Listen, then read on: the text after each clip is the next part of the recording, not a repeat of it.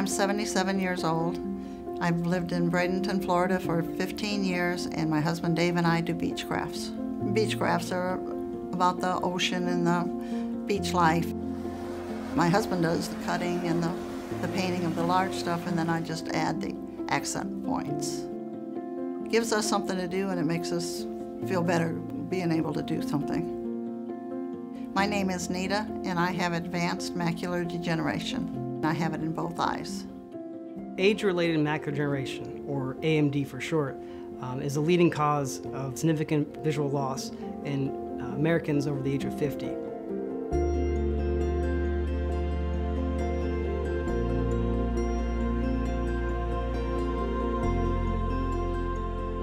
Basically, you can think of the eye as a camera, where light enters the eye through the front part of the eye and gets focused by the lens, and that light gets focused onto the retina, which is like the film of the camera, and that information is processed and goes through the optic nerve, which has a direct connection to the brain.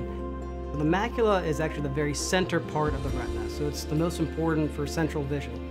This is our vision for reading, for driving, for seeing our grandkids, so it's really the most important area of the retina for vision. As far as the macular goes, I don't have central vision, and my night vision isn't good at all. There are really three big risk factors in AMD. Age, so advancing age. The second one is genetics. So we know there is a genetic component to AMD, but the final thing, probably one of the most important things that we can do, and I really encourage my patients to do, is to stop smoking, because we know smoking is a big time risk factor for worsening their AMD. The only risk factor I had is I have high blood pressure and genetics from my father. He didn't get it until later in life. He was probably in his late 80s, and he never received treatment. There are two forms of AMD. There's the dry type and there's the wet type. The dry type makes up approximately 80–90% of cases, so it's the vast majority of cases of AMD that we see in clinical practice. In about 10–20% of patients with the dry type, they can develop what we call the wet type, where you get this creation of a new blood vessel that's abnormal, that should not be there. And that's the blood vessel that we see that can burst suddenly and bleed and cause devastating visual loss in patients with wet AMD. I was diagnosed with dry macular one time when I went just to a regular doctor for glasses.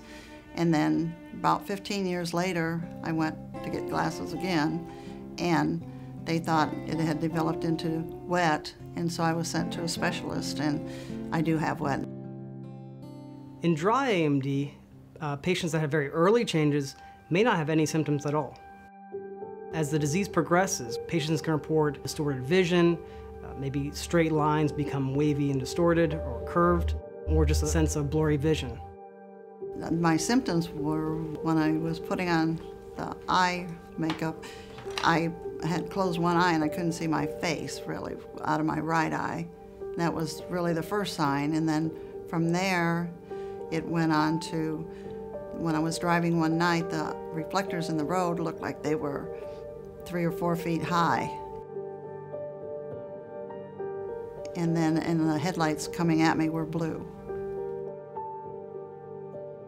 In wet AMD, when patients develop that new blood vessel that can grow and bleed, that can also cause pretty significant and severe visual loss. They may develop a area of blurring or blackness in the very center of their vision, and can be very, very sudden. So it's a very concerning, very sometimes devastating presentation of visual loss.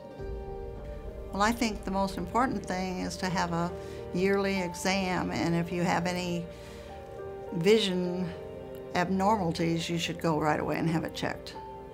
The only way we can really detect AMD is with a full dilated eye exam. So that's why it's so important to have a comprehensive eye exam that includes dilation of the eyes in order to be able to examine the retina properly and be able to classify or diagnose AMD. We want to find that conversion from dry to wet AMD in the patients that will develop that. And the way we do that is through encouraging monitoring at home with the patients, either by the Amsler grid, which is a technique that uses a lined piece of paper with a dot in the center, that helps to you check each eye individually and you make sure the lines are nice and straight. If they ever become wavy or distorted, that may be a sign of wet AMD and would need to be examined right away.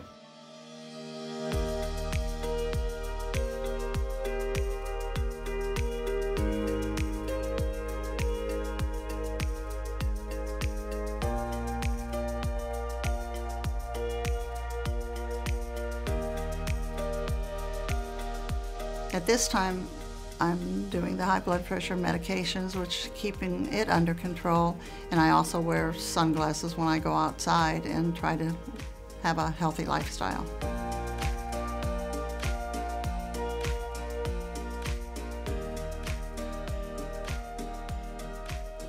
Exactly. Great, please. So Nita's just the model patient. So even though she has advanced AMD, she's been able to maintain excellent vision throughout the 4.5 years I've treated her. No fluid or bleeding from wet AMD, so it's inactive. But we truly are blessed to live in a time when we do have now great treatments that help to preserve and improve patients' vision that develop wet AMD. Oh my gosh. We have a special class of medications called anti-VEGF or anti-VEGF injections that have been revolutionary in saving patients' vision with wet AMD. And Nita's actually receiving one of those anti-VEGF injections, and she's doing extremely well. They give me numbing drops when I first get into his office, and by the time he comes in, my eye is numb, and there's really no pain. There's a little pressure, but there's no pain. At this point, I just go every 12 weeks for the right eye, and the left eye I go every 5 weeks, and there was a time that I went more frequently, but they seem to be working and they're keeping my vision stable. I can remember a time when patients used to lose vision. There was nothing that we could do. We didn't have any great treatments for it. But nowadays we have these eye injections that are available, and they're extremely effective at helping patients with wet AMD and really saving their vision. So we're really lucky to have great treatments available now for wet AMD. And actually on the horizon, we have a lot more treatments that are being investigated that are looking to be approved in the near future, as well as better drug delivery systems of those medications. So it's a very exciting time in retina and ophthalmology for new treatments for AMD. So currently, Nita's prognosis is excellent, and my goal is to keep her vision where it's at right now for as long as possible. To me, I think I'm very fortunate because as far as I'm concerned, I can live a normal life, and I have the support of my husband and also excellent care. It's worrisome that her sight may go, but at the same time, the treatment she's getting has been very positive, and we're looking for a good future.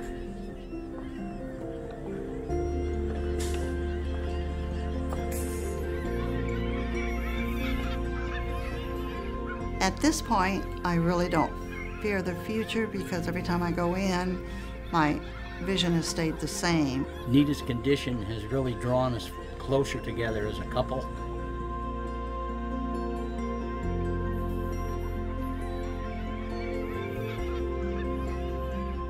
I think the only thing that's really impacted is my reading a book. I have to use a Kindle now, but otherwise I think I live a pretty natural, normal life, and I'm thankful that I'm able to still do the intricate paintings that I'm able to do because everything is of smaller detail.